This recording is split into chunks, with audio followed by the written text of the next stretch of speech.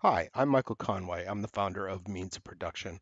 And in today's lesson, we're going to go over blogging best practices using Squarespace, the website builder. And it will basically review how to embed a blog for search engine optimization purposes, attracting visitors back to your website. So let me start here. So we want to get into the back end of our website. We'll go to Pages. We'll find our blog page. Click on the blog page, and then we want to add a new article by clicking the Add Post plus sign here at the top. Now I have my blog pre-written, so I'm going to grab that blog here, grab the content from that blog, starting with the title. So I'll grab the title,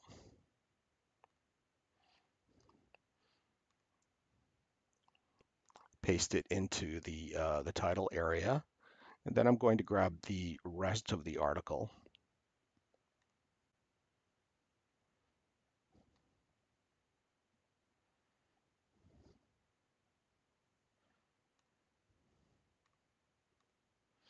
And I'm going to paste that in as well. There are cases where formatting may be an issue. Formatting from Word will be picked up, and it may make your article look a little funny. In that case, if you find you're running into that problem, when you paste it in, click on this little clipboard here, drop it in, and you can place it as plain text. Uh, I did not do that at this point because I know that this is going to work fine, and I wanted to include all of the links that were put into the article by my writers. So let's start with the very first thing here. When dropping the information into your blog, you always want to start with a sentence that is a reiteration of what this blog is about. In this case, we have the sentence right here. It has Squarespace, which is our keyword. The title also has Squarespace. And for search engine optimization purposes, we want Squarespace embedded at approximately a 1.5% insertion rate. So I've dropped the term Squarespace, or asked my writers to drop this in throughout the article 9 times. So a 600 word blog, 1.5% insertion rate, it goes in 9 times. This first sentence, we want to make that what is called an H2 tag. So I'm selecting the sentence, I go up here, and I click H2. This helps Google understand what this article is about. And when creating a blog, we want to have a series of H1, H2, and H3 tags. Your title is going to be your H1. The next sentence in your article should be an H2. And then information subcategories throughout the blog should be H3 categories and titles. It's also a good best practice to include bolded sections and links out to other pages within your website. So the way that we do that is simply we can select a word, click on link. This window opens up and we have 3 options. One, we can link to the content on our site, so any page that is on your site. If it's a blog page, my recommendation is to open a new window with your live site, find the blog, select that URL, and drop it in as an external file. External is also for, say, third-party websites that are confirming the information, so non-competing websites that confirm what you're trying to say in the article. The last section here is files. If we wanted something to be able to be loaded, say a PDF, we could click on Files and just add a file here simply by dropping it in. A good best practice when adding a file for download is to have it open in a new window. But in this case, we're just going to keep it um, as a link. Here, I'll show you if I click on it. Here's a link here. If I click on edit, I can see that link. And this link is to a blog that I've written. So we're dropping it in, and I want people to be able to read my blog about WordPress. Okay, so we've created our H1, H2, and H3 tags throughout. We've added some bolded areas. In this case, I've also used numbers because I want to break up the content somewhat. Uh, you want to allow them to skim that blog, get the most information they can out of it, and then make a determination as to whether to read the blog or not. Okay, so the next step is to drop in an image, at least one image. You have to be careful about the numbers of images that you drop within your blog because the more images you add, the longer it takes that page to load. And speed is a determination as to whether your website or a blog article is going to be seen online in search engines. So in this case, I have an image created. It's a graphic that I've created in Canva. And I'm going to open up by clicking this insertion button here. I'll do that again. And I'll grab image. And wherever that line shows up, it's actually where the image is going to wind up in your page.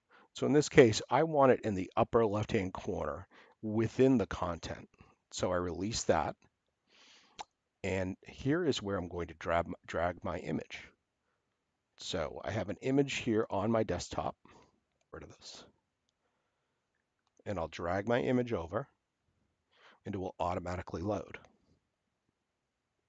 Now, whether you want a caption or not, you should always include a caption and then determine whether or not you want it to be seen.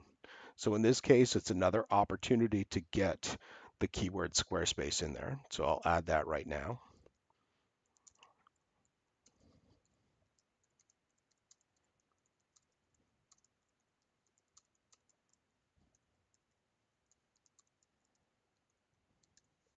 So there's my caption, but I don't really want it to be seen. It's really just a reiteration of what is being said in this image. So I'm going to choose caption below and click on do not display caption. So the caption does not show up. If I wanted this image to be opened up in a lightbox, I would click here and it would just open up as a full page on a lightbox within your blog. If I want to click through to another article or another page, a file, or to an external website, I would click here and then add that information, much like we did when we selected and created a link within the page. In this case, I don't want to do that. So I'm finished here. I've got my image, file name, and it's important, if I click on the image, it's important to title your images before you put them within your site. Nobody has ever searched for uh, DCS 1654 or whatever your camera gives for a code for the particular image. So make sure that you retitle your images, including keywords within that image, and drop it within and that way when you drop it within the web article, this name will automatically show up as the title of that image. This is important. People are using image search more and more, and this will help you get found online. So I click apply. We now have our image there. The next thing I like to do is to include a call to action. I want people who are reading this blog to take a next step. In this case, I'm going to drop a call to action in the footer of this blog article. And that call to action is really just a button. And I've created a graphic image to work as a button. So let me show you how that works. So I click on the insertion tab. I click on image. I grab my call to action and drag it into the box. Once again, I'm going to title that image.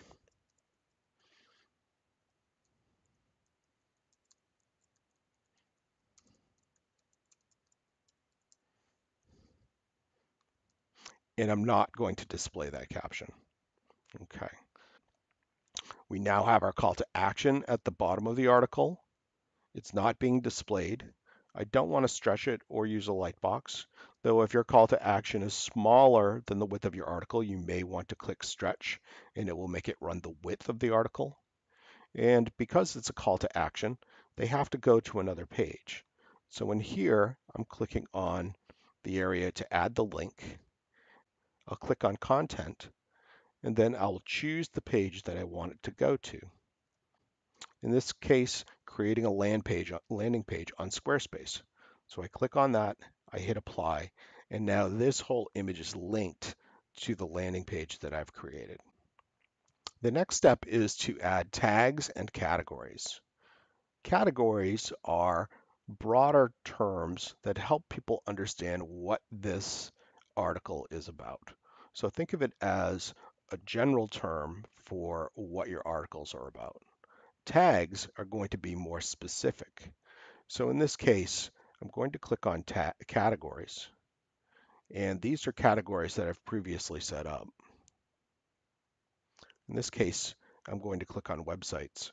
But if I needed to create a new category, I could click on this button and just write it in. But websites is what this is about. So I'm clicking on websites, and category websites shows up below. Now for tags, the list doesn't show up. So you have to actually start to type in what this article is about. So in this case, I'm going to put in Squarespace, and I click on Squarespace, and the tag shows up for Squarespace. Try not to put too many tags in here or too many categories, for it defeats the purpose for using the tags and categories to find us the specific information a person wants to see. So now that the tags and categories are done, I'm going to go up to the top of my page, and the next step is to click on options. First thing you want to do is to choose the author who is writing this blog. I have a series of writers that write for me, and in my case, it's my blog, so I'm just going to leave this in my name.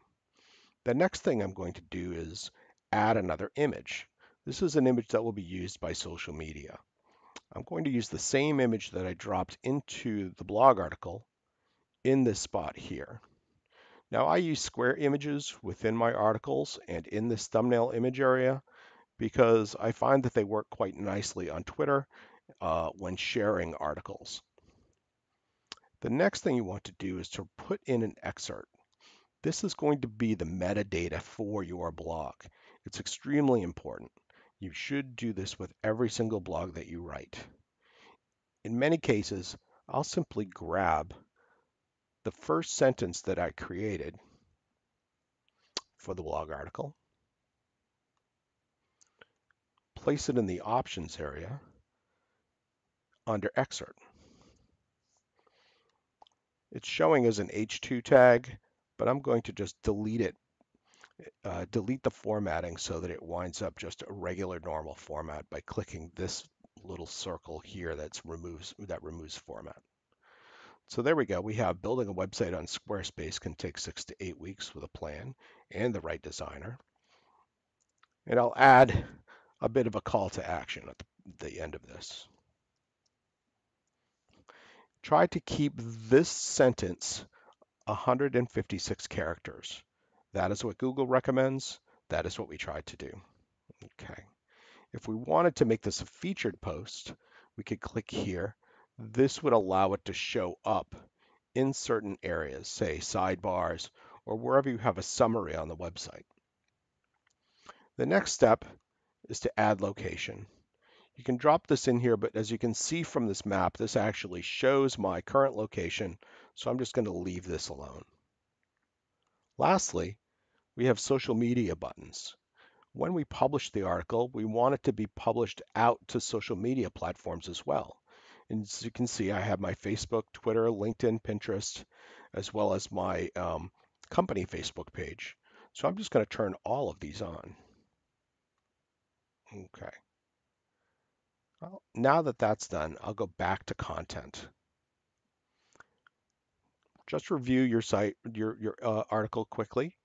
Everything looks fine to me. We have series of links. We have our call to action.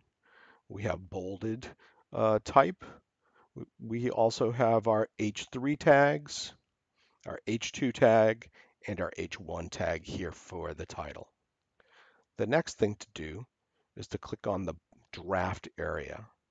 Now we have 4 options here. We can publish it immediately, or we can schedule this to go out in the future. You also have the option of reviewing it or marking this post for review.